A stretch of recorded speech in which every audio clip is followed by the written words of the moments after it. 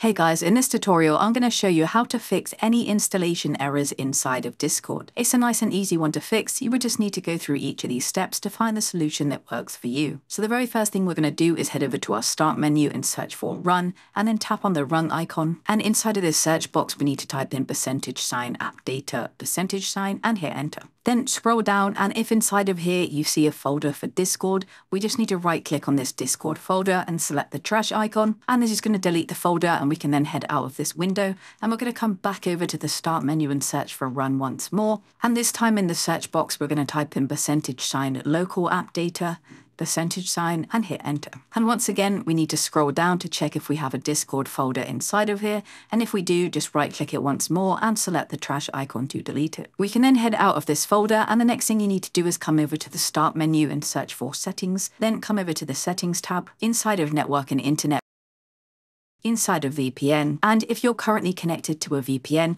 I'd recommend now disconnecting it. If you're not currently connected to a VPN and you do have one, then I'd recommend connecting to it here. We can then close down this window and you can check to see if that's fixed the issue. Otherwise, move on to the next step. So the next thing we need to do is head over to our start menu and search for Task Manager. Come over to Task Manager, and in this search for Discord. And if you do see any processes in here relating to Discord, we just want to close them down by right clicking and selecting End Task. As you can see, I don't have anything inside of here, which is great, so we can head out of this window. And the next thing you need to do is head over to an internet browser, come over to the website discord.com/download, and we're just going to press this download for Windows button here. And once the download's finished, we just need to right click on Discord Setup, inside of Properties.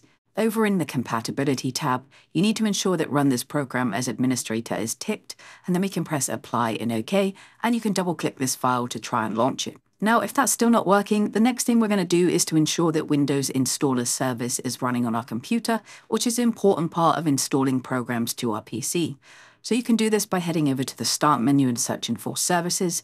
Come over to Services, and we're going to scroll down this long list of services all the way down to the W section, and you're looking for something called Windows Installer.